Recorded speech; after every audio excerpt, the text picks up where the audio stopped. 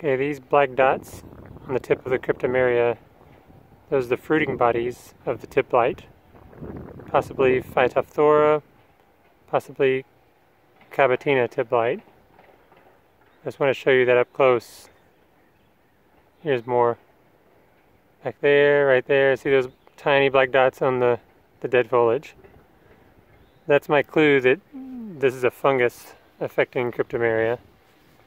These are Yoshino variety Cryptomeria planted in Tennessee. And some trees are affected, some are not. You see a lot of healthy ones, you see some that are completely dead, you see some with big dieback. I'll show you the rest of mine. I have mixed results.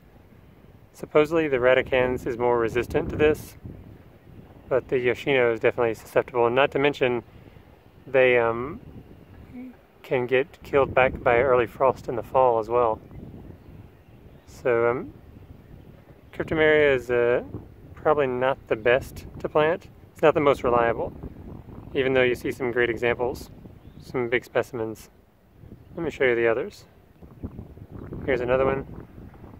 Doing pretty good, growing a lot vertically, but the tip blight just makes the foliage look terrible.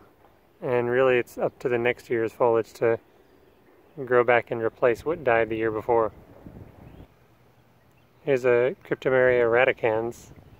Once again, these are all Cryptomeria japonica. This is the Radicans cultivar. Supposedly more resistant to blights. Supposedly stays more green in the winter. The Yoshino's definitely bronze in the winter. But when I got this one from forestfarm.com, it was also bronzed, but I didn't even really care about that. I just want resistance to the tip blight. So just planted this a month ago. We'll see what it does this year. Here are 4 of the Yoshinos planted last spring, and I'm already starting to see some evidence, especially on this one, that the tip blight is taking hold. And the only other plants that I have that are really affected by tip blight are Rocky Mountain juniper, besides Cryptomeria. So it's definitely susceptible. Here's one where the top died out completely and I had to cut it out. And now it's established 2 new leaders, which is a little bit of a problem. But the rest of the tree is doing pretty good after that. It's kind of unusual. Only the top died and the rest kept going.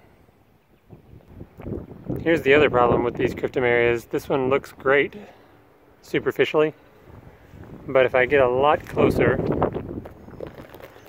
all the way inside it, you can see the trunk is split, and this actually happened to several of the Cryptomerias. I don't know what causes that. The tree seems to keep growing, but I don't like the idea of having an open wound on my tree.